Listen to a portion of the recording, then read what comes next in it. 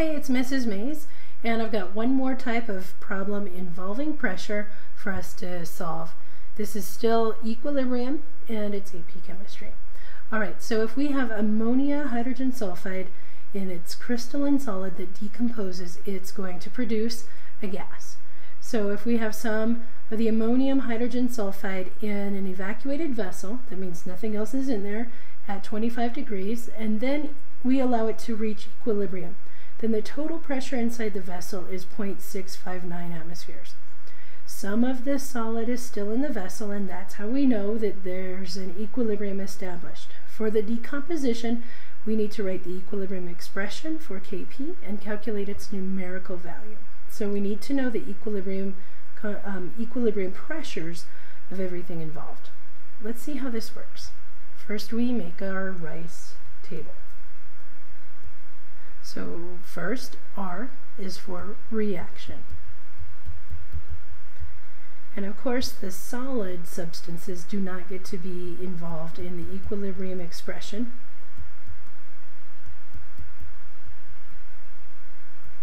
So this piece doesn't get to count. And I have an initial concentration of 0 because it was an evacuated vessel, and the only thing we put in there was some of this stuff, right? Yeah, some solid, it says. Doesn't tell us how much, just some. But we know that we gained some ammonia and we gained some H2S. And then at equilibrium, we had, when we add this up, X and X. And when we add X plus X together to get the total pressure, it was 0.659 atmospheres. Do you see where we're headed now? Right, when we add X plus X, that means 2X is equal to 0.659 atmospheres, and it's just simple algebra that allows us to solve for the value of X. Divide by 2, right? So we divide both sides by 2, and I get 0.3295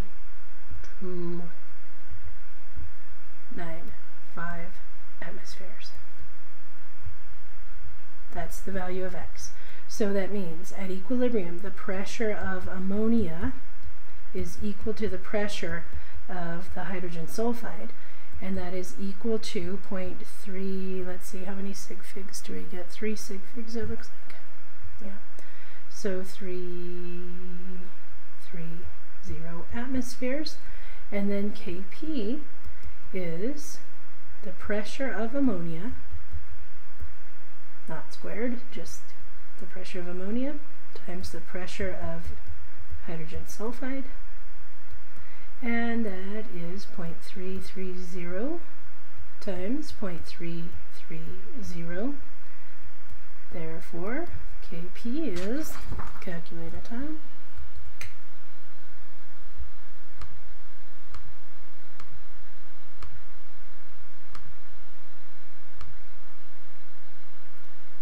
.1089.